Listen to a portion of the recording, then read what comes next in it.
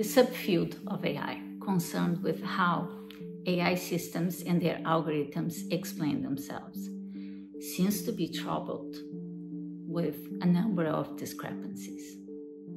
We read a paper that suggests the contributions in this field have minimal or no value. This poses a tremendous risk to a field that is so important in supporting how AI systems can truly help our society.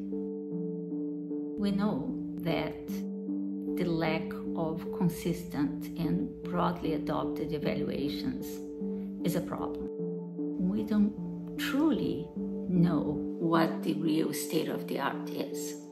So we realized we should have a deep analysis of the field. We found 4 major problems. 1, disagreements about the scope of the field. 2nd, lack of definitional cohesion. 3rd, we found problems with the actual motivations for research in the field, and problems with limited and inconsistent evaluations. When investigating these 4 problems, we conjectured about what would be the sources, the potential causes for the problems. We found that a reasonable cause comes from barriers to interdisciplinarity. These barriers to interdisciplinarity can trick us into stumbling upon them and making mistakes. Let me give you an example.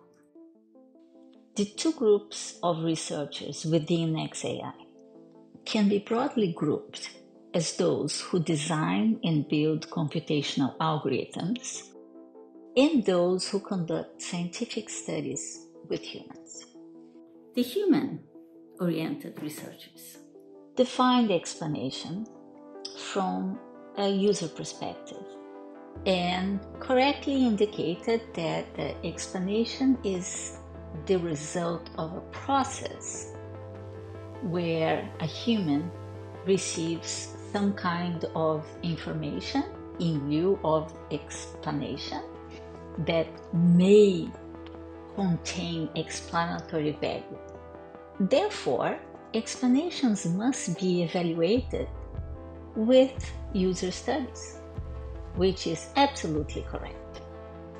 However, the consequence is that once researchers doing human-oriented research argue that explanations must be evaluated with user studies, a large number of researchers on the computational side stop doing other types of evaluations that are typical within computational fields, where you identify what's the output of an algorithm, you make comparisons with other algorithms, and you also obtain ground truth data in order to evaluate them. So the outputs are being used directly with user studies before they have passed the bar within the computational side.